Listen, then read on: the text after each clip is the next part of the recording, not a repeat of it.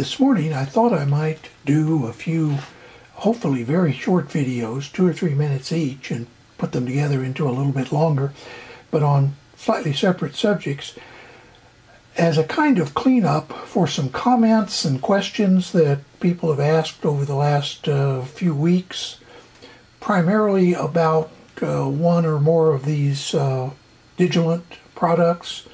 Once again, I say I don't have any connection to Digilent. I bought all of these things at their price, and I don't receive anything from them. But I do like this equipment. Obviously, I now own 3 of them. The Digital Discovery is the newest one. The Analog Discovery 2 I bought about maybe a year ago, or a little less than a year ago, and the original Analog Discovery I bought more than a year ago. The question that this first video is going to look at is, I speculated in one of my videos that it would be nice if you didn't have to use separate computers for each Analog Discovery, and one of my viewers kindly replied and said that he had actually found that you could use more than one Digilent Discovery product on the same computer. So I'm going to try that now.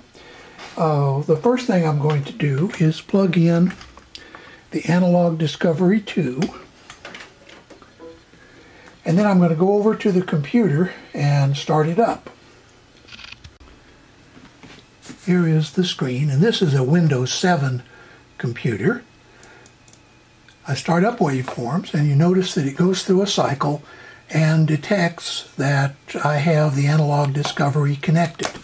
Now what I'm going to do is slide this workspace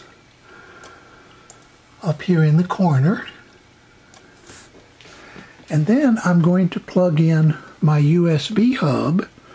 This is an old hub, by the way, very early USB 2 hub, generic, so should work with anything. I chose this one because if it works with this, it'll probably work with any hub. And plugged into that is my Digilent Digital Discovery.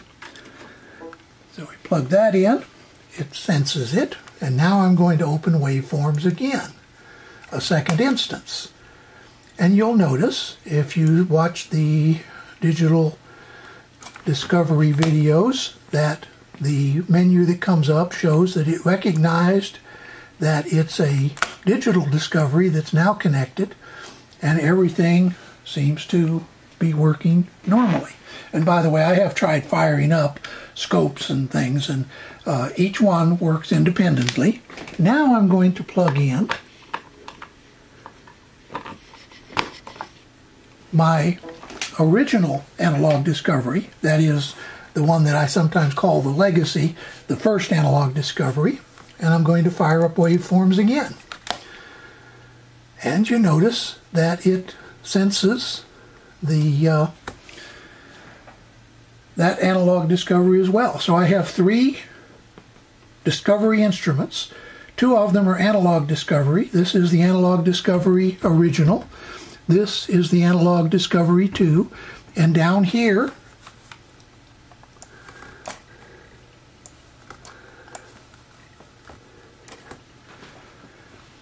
is the Digital Discovery. So, thanks to a viewer who was willing to try this, and I don't know why I didn't, but anyway, he put me on the right track, and I appreciate his comment. And I can confirm that you can have at least 3. I assume you can have as many of these as you own open at the same time.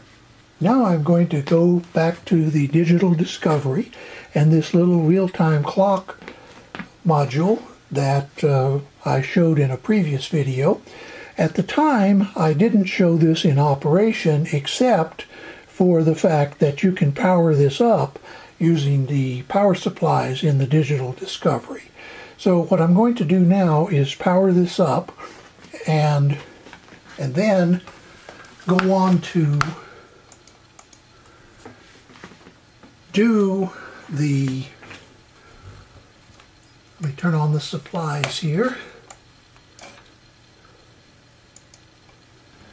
And you see the power is on and the real-time clock is powered up. So now let's go over and look at the display and see what we can do with the protocol analyzer.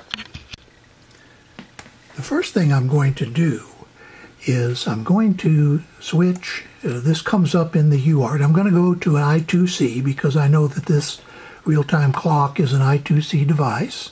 And I'm going to click on Custom and then Example. And the example I'm going to use is this example, which says Find I2C device or devices. And it'll actually find a bunch of them. Click on that, and then I'm going to do Execute. You see that it found the address of this device is 5A. So the next thing I'm going to do is go back to Simple, and I'm going to enter the address. You see I have hex 5A in the address. And then what I'm going to do, I have already changed the number of bytes to 31 because I know that this device uses 31 bytes. And so we're going to do a read. And you see it said NAC after address. That means it's not working correctly.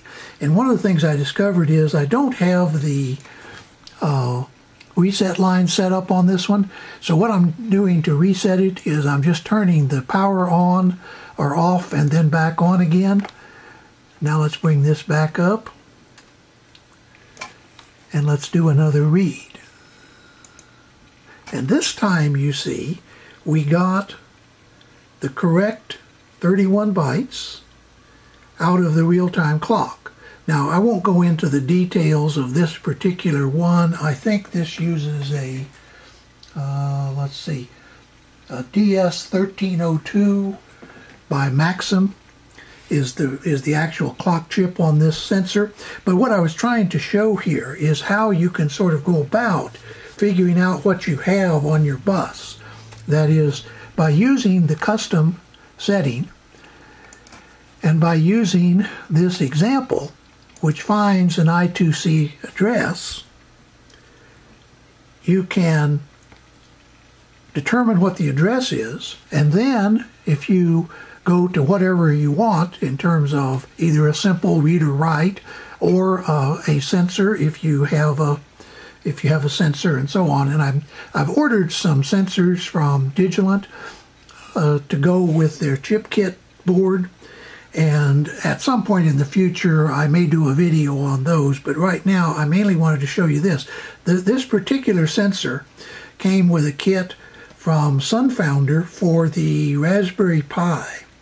And so it's not one of the sensors that is in the examples for the Digital Discovery. This is the PMOD for the advanced, the ambient light sensor, the gyroscope, and so on.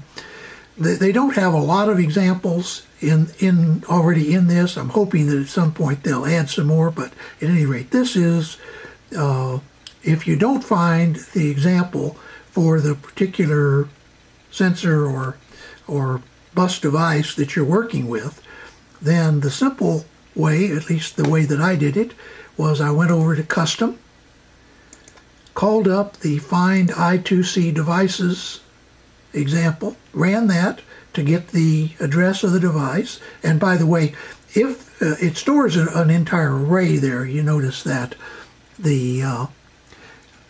it stores as many addresses as it finds. So then I go to Simple and enter the address right here.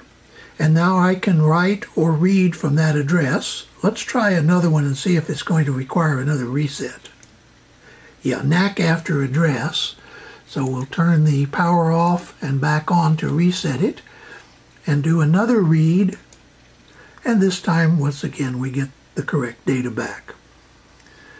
So I hope this is useful and is a little supplement to a previous video in which I mentioned the protocol analyzer, but I didn't really talk about it very much.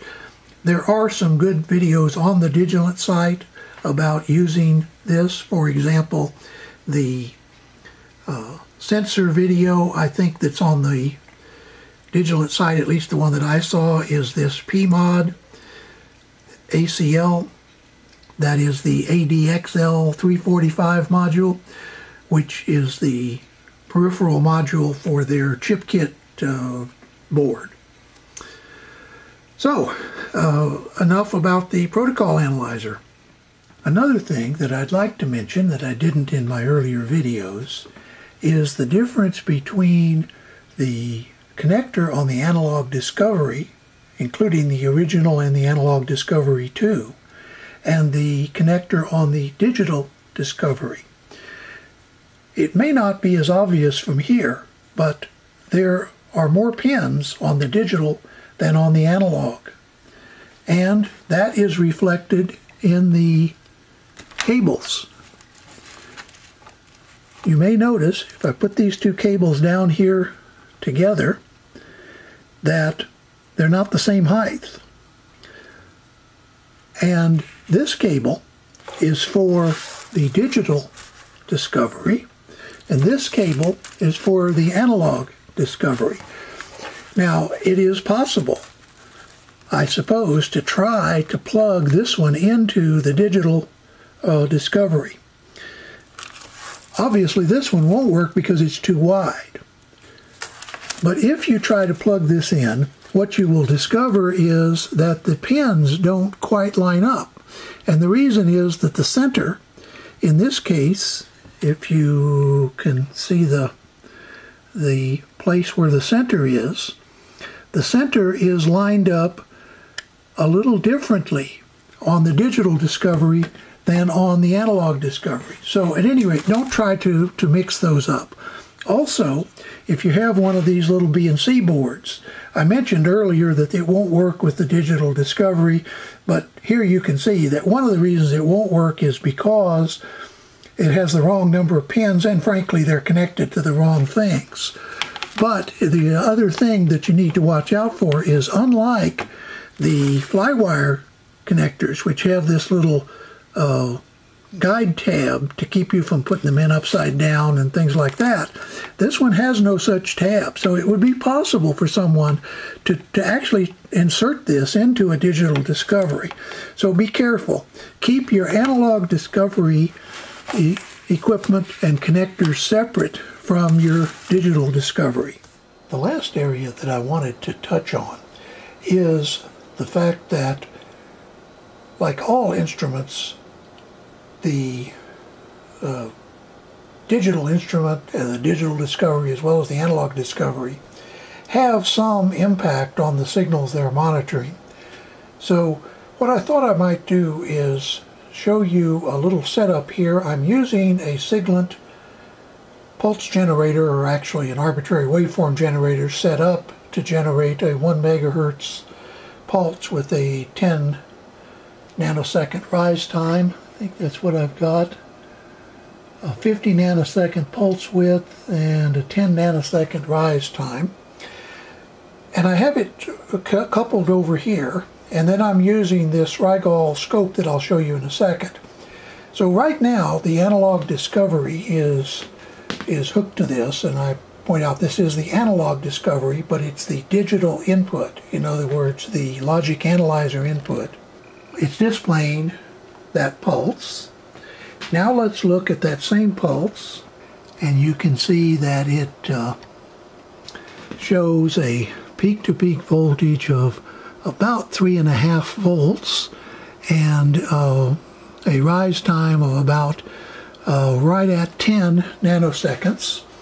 Now the peak-to-peak is because of this overshoot. The actual generator is only putting out about a 3 volt, but because of cabling and impedance matching and other things, we're getting an overshoot. If you'll notice, this is a volt, this is 2 volts, this is 3 volts. So if you see, it settles to 3 volts, but there is almost a half a volt of overshoot on the signal. Now, pay attention to this point as I disconnect the Analog Discovery. and you see that the overshoot becomes sharper.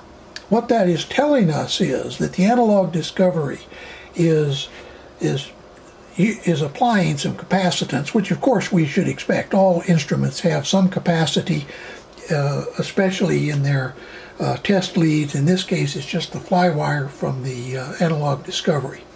So we're getting a sharper point, and if you now look, let me zero in a little bit better on that rise time. You see that it now says the rise time is 9 nanoseconds, and that's largely due to the capacitance of the analog discovery. Now, the analog discovery is not really designed to operate in the, 1 or 2 or 3 nanosecond rise time range anyway. So just be aware that connecting the analog discovery, the same as connecting any instrument, is going to have some effect on your signal. Now, if you're doing logic analysis, it usually is, this small amount is not worth worrying about. It's much more of an important problem if you're doing analog measurements and you're trying to use the flywires. I recommend that if you use the analog discovery for analog measurements, that you get the little plug-in board that converts the inputs to BNC connectors and use X10 scope probes. But at any rate, I'm not didn't want to go off on a long tangent having to do with this. It's just that the input characteristics of the instrument need to be considered, particularly when you're trying to make finer and finer measurements. So this was just intended to be a kind of cleanup video of a few issues that people have brought up in their comments. I hope it's been useful to you, and I hope you'll look forward to some more along similar lines, or at least using the same instruments. In the meantime, have a nice day.